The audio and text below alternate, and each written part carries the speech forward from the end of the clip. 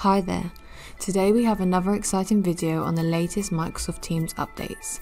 Our first update of the day is the new integration of LinkedIn within Teams. This is an easy way to view a person's LinkedIn profile directly in Teams. When you now go into any one-to-one chat, there will be a tab in the top taskbar where you can quickly see that person's profile with their experience, education, skills and more.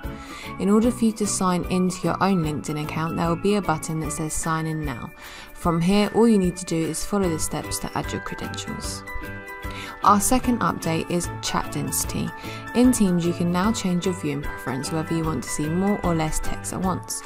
Teams lets you customize the density to how you want, and here is how.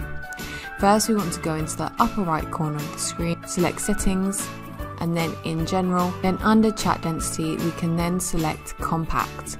Here we will then be able to see 50% more messages on the screen. The next update we want to talk about is the new Fluent emojis. Microsoft announced the release of 1,800 brand new 3D emojis. These 3D emojis will be available to use in Teams chats, channels and live meetings. Users will also be able to react in chats, channels and video conferences with the new emojis, and some of them will have unique animations too.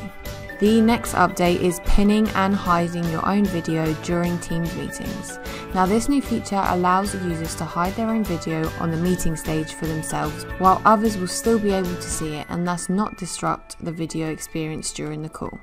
Previously, it was not possible to hide your own video on the stage, which can contribute to meeting fatigue as we are consistently processing our own image during calls. To hide your video feed, Microsoft Teams users will need to go to the Me video menu, click on the ellipsis menu and then select Hide for Me option.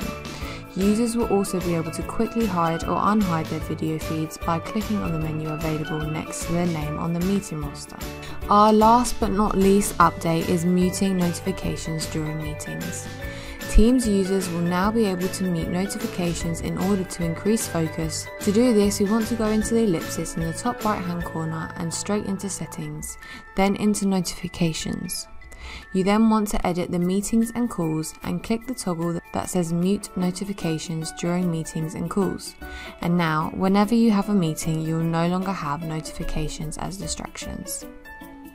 This concludes our latest Teams updates video. Be sure to subscribe for more tips and tricks.